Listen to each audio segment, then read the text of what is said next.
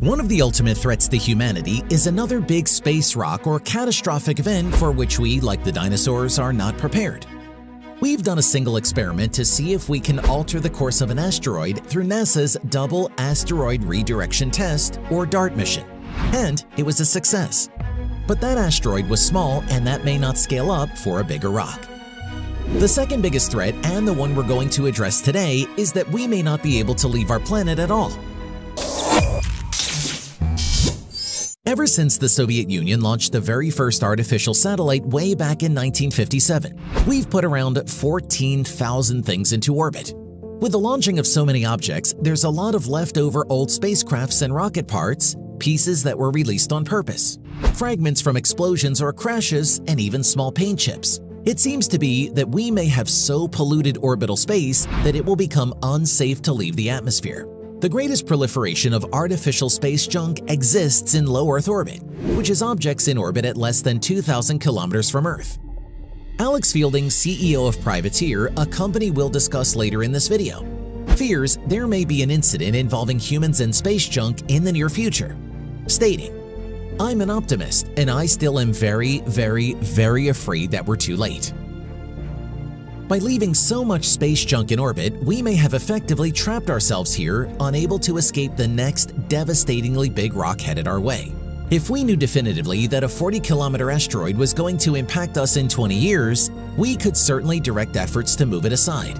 If it was made of loose rock, it would mass roughly 50 quadrillion kilograms. That is going to be tough to move. If it was solid rock, it would be double that mass. A metal asteroid, it would mass 5 times that. Add to this is the fact that there is something called the Kessler syndrome, in which the amount of junk orbiting Earth reaches a tipping point. It then becomes inevitable that debris will start to impact each other. Each crash will create more and more junk and small bits until virtually all objects in low Earth orbit are destroyed, and launching a vehicle with passengers would become an odds game of who is going to die. If we want to survive as a species long-term, we may have to consider getting enough humans off the Earth at some point.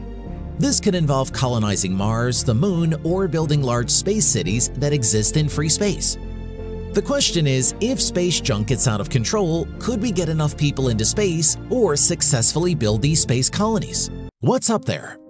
Currently, there are about 4,800 active satellites, with more being launched all the time.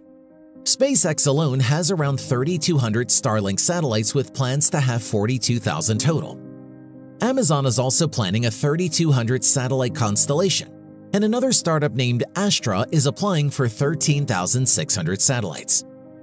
As much as that all is, when we talk about space junk, the numbers get much bigger. Today, there are over 25,000 pieces of debris larger than 10 centimeters zooming around in space. When we look at items between 1 and 10 centimeters in diameter, that number grows to 500,000 particles. And even more mind-blowing is the fact that the number of particles larger than 1 millimeter is over 100 million. The total weight of all this space junk orbiting Earth adds up to a whopping 10,000 metric tons. Out of those numbers, the US Department of Defense's Global Space Surveillance Network tracks about 27,000 individual pieces of space debris. They're not slow. To sustain an orbit, say at the height of the ISS, an object needs to travel at about 17,000 miles per hour. To put that into perspective, a bullet leaving a gun travels at around 1,000 miles per hour, which means your average space junk is traveling 8 to 20 times faster than a bullet. Each lost spacesuit glove, nut or bolt, tool, or even flecks of paint bring incipient danger to anything else in orbit, because they have so much energy from their speed alone. Some orbits are in a similar direction, but some are going backwards compared to other objects, thereby doubling the kinetic energy if two objects traveling in opposite directions meet. Incidents. The International Space Station is the most heavily shielded spacecraft ever put into space to mitigate the damage that occurs when it gets hit with space debris. It's able to withstand debris up to 1 centimeter in size.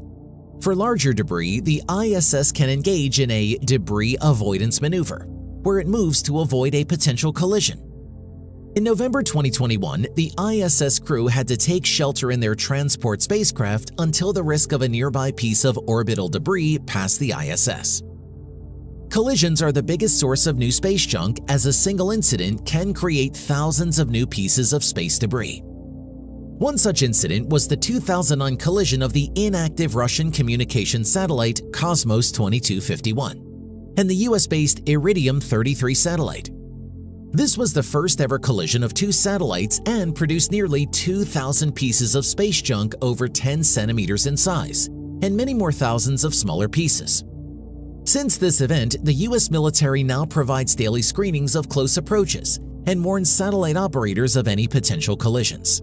The worst incident was the intentional destruction of the Feng-Yuan weather satellite by China in 2007. China launched a ballistic missile to destroy the satellite in an anti-satellite missile test. This event created more than 3,000 pieces of tracked space debris and more than 30,000 estimated untracked pieces. At the speed the collision occurred, around 20,000 miles per hour, the objects behave like liquids and pass through each other, and a cloud of debris just continues on their original orbit path. The debris from this impact have spread from an altitude of 175 kilometers all the way to 3,600 kilometers above the Earth. Fixing the problem.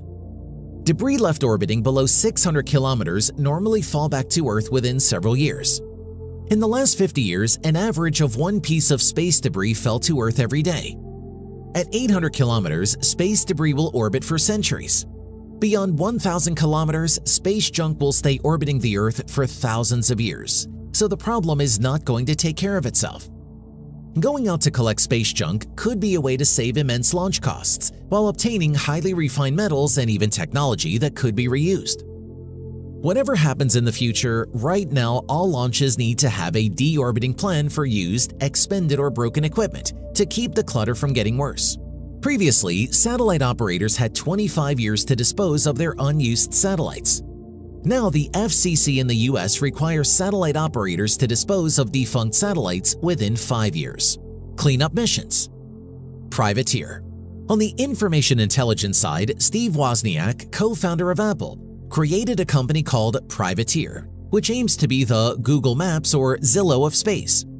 Their app, Wayfinder, catalogs and visualizes thousands of objects in orbit around Earth, including satellites and space debris.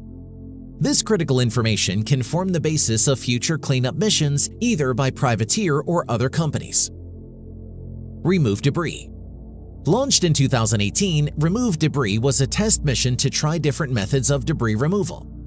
Instead of removing actual space junk, the mission used mock targets. The experiment tested two methods of capturing space junk, one using a net and the other a tethered harpoon. Clear Space One. The European Space Agency contacted Swiss startup ClearSpace to launch a mission attempting to remove actual space debris.